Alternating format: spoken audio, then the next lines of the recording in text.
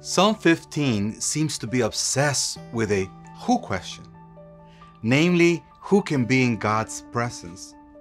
That's a big question, and the psalmist explores the answer with a series of who statements. Remarkably, the psalm is able to repeat some forms of the word who 13 times in only 5 verses. That's a poetic feat for any person, in my opinion. See if you can count all the who's as I read Psalm 15. Lord, who may dwell in your sacred tent? Who may live on your holy mountain? The one whose walk is blameless, who does what is righteous, who speaks the truth from their heart, whose tongue utters no slander, who does no wrong to a neighbor, and casts no slur on others, who despises a vile person, but honors those who fear the Lord, who keeps an oath even when it hurts, and does not change their mind, who lends money to the poor without interest, who does not accept a bribe against the innocent. Whoever does these things will never be shaken. Were you able to count all the who's? Clearly, the writer of this psalm wants to answer the who question. But his answer does not give us any names of who can be in God's presence.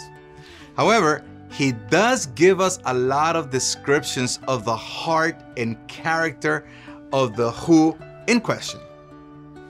When we read the psalm, we may wonder if we fit the who descriptions and qualify to be one who can be in God's presence. If we are honest with ourselves, we will have to admit that we do not measure up to the psalmist's descriptions. Unfortunately, the answer to the question of who can be in God's presence would be not me. However, that doesn't answer the question of who can. We must read beyond this psalm to find the ultimate answer to the who question. The only one who fits all the descriptions perfectly in this psalm would be the person of Jesus Christ found in the Gospels. Like Psalm 15, the entire Bible is concerned about answering the question of who. Even Jesus asked us the same question when he asked, "Who do you say that I am?" The answer to that question ends up being very good news for us who know we do not qualify to be in God's presence. Jesus is the one who has always been in God's presence as God's very own Son.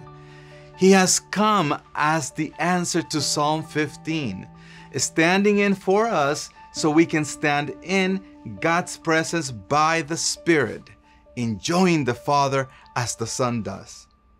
I am glad the psalmist asked the who question. And more so, I am glad the Father sent Jesus as the answer. Mi nombre es Eberticas, hablando de vida. We hope you enjoyed watching Speaking of Life, and we'd love for you to join us for our denominational celebration in June 2023.